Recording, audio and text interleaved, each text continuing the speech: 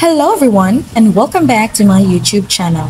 This time, I will discuss to you the lesson about summarizing.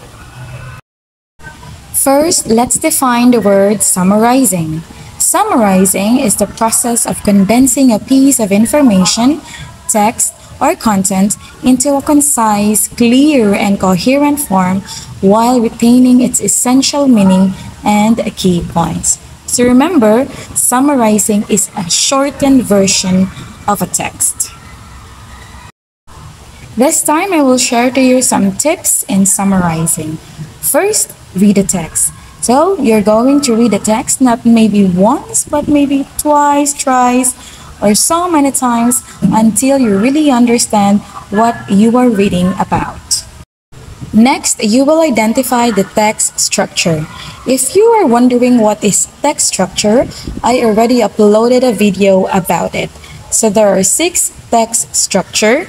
Please check the video I already posted because text structure is very essential for you to summarize a certain text, for you to identify the relationship of the texts.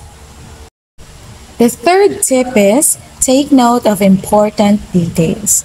So, in this part, you're going to identify the main idea and the supporting ideas. So, in that way, you will just include the important details and not the not so important details. After identifying the text structure, the main ideas, this time, you will have the preliminaries of your summary.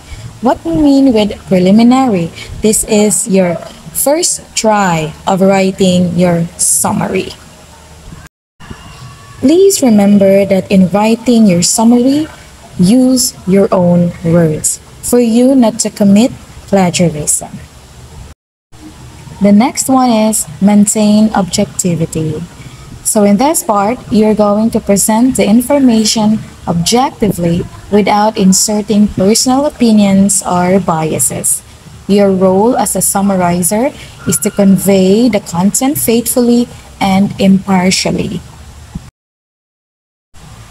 After summarizing, so you do now revise or edit your work if necessary.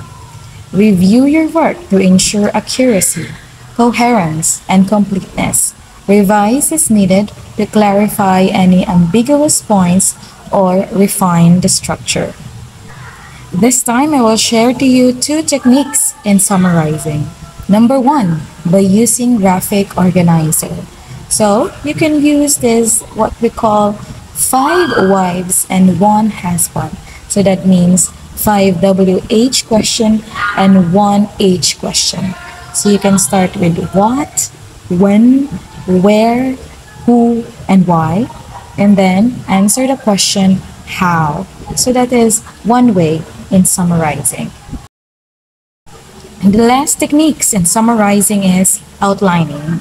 In outlining, you will just identify the main points and the supporting details. So that ends our lesson about summarizing. Thank you so much for watching. See you in the next one. Goodbye.